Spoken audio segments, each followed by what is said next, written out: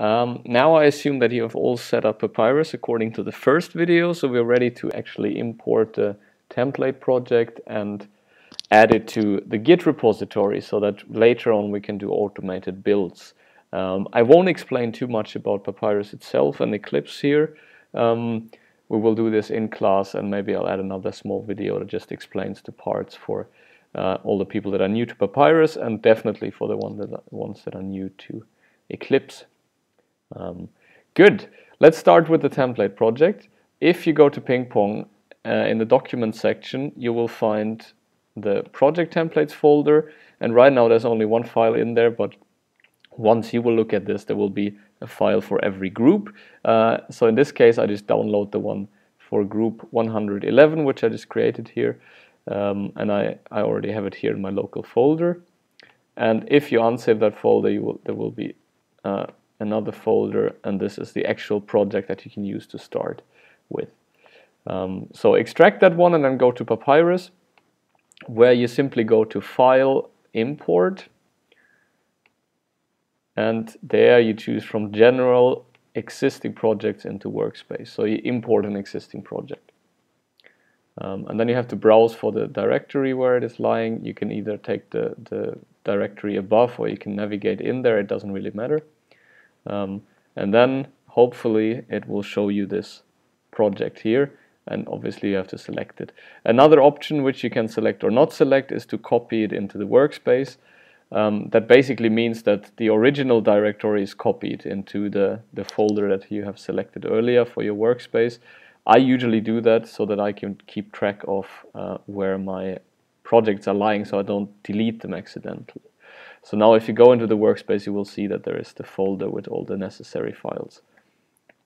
So I can delete this one. In Papyrus, you now see that here you have a folder. That's the project we just imported, and you can open it and you see all the different files. Probably the most important one for you will be this one, which is the actual model that you work with. And if you open it, you see that there is a class diagram already created. More about that in the project description and in the class. Good, but now the task is to add this to Git so that we can check it out. For that, please go to Bitbucket and create an account there. We could, of course, use GitHub and so on as well. It's just for us to make it simpler.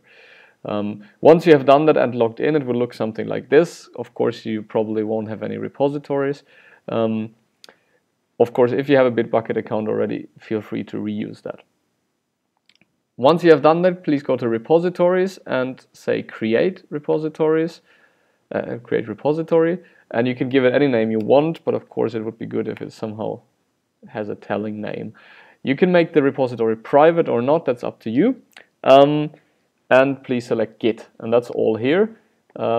Maybe you can directly invite me here. No, you can't. So just create this repository. And you will end up in this view, which doesn't tell you a lot. But all you need to do here is go to Settings and to the User and Group Access. And there you invite me. So you add grisha@chalmers.se. I'm already here in this case, so I can't really do anything. But just click Add, and you can give me any permission you want. The important thing is that I have read access. So if I click Add, it won't work because, as I said, I'm already here.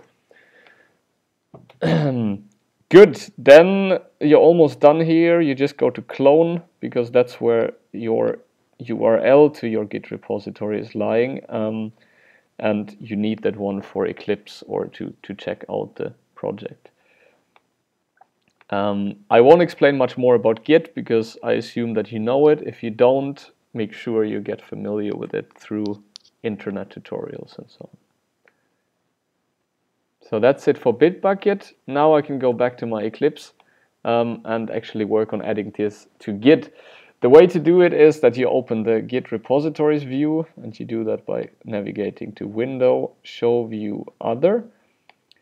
And then under the folder Git, you will find Git repositories. Once you open that, you see it popping up down here. And there are two ways to do it. If you haven't checked it, if you haven't cloned it locally yet, you can click on Clone the Git repository. That is what we will do now. If you're very familiar with Git and you have your own structure and so on, you can just check it out wherever you want and then just click on the add existing local Git repository button here. But we will clone it. So I'll just click on there and it adds the URL automatically. But yeah, the one I just copied, you can just paste it in here. And that's all you do here. You can go to next. Here it asks me for my password because I never saved that. And it tells me that it's empty. This makes sense because I just created it. And then in the next view, I can actually decide where I want to save it on my hard drive. So I just add a location for that.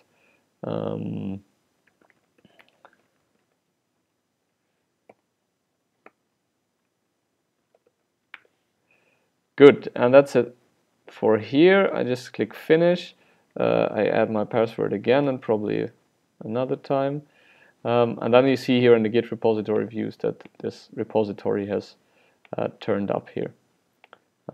Now we go back to our project. We right click on the project and we say team share project. And out of the two options you select Git and you choose the right repository.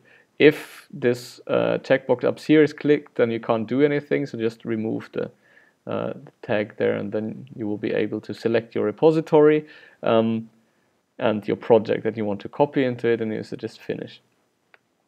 And then you see that something has happened. There is a yellow icon down here which usually denotes that you have shared it in some central repository, and here it shows you where exactly, so in Git group 111. Now it's not yet done. I need to right click on here and I need to say team commit. And for those who have used Git in Eclipse before, you're probably used to that. There's a pop-up coming. This has changed in the new version in Eclipse Neon, so you get this staging dialog. And nothing is staged for change, so nothing will happen. So you actually have to take your project here and drag it into the stack staged changes, sorry.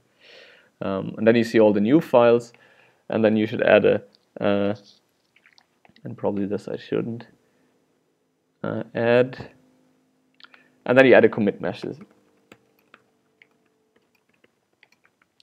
And then you say commit and push, and I will have to, yeah, I'll just go next here, and then I enter my password again 100 times.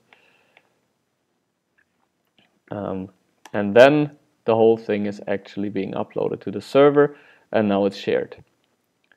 And from now on, whenever you make a change, you will see this large then sign here.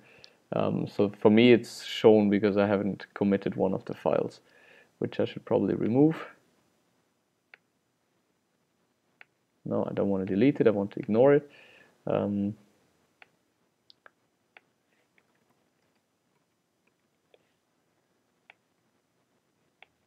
Yeah.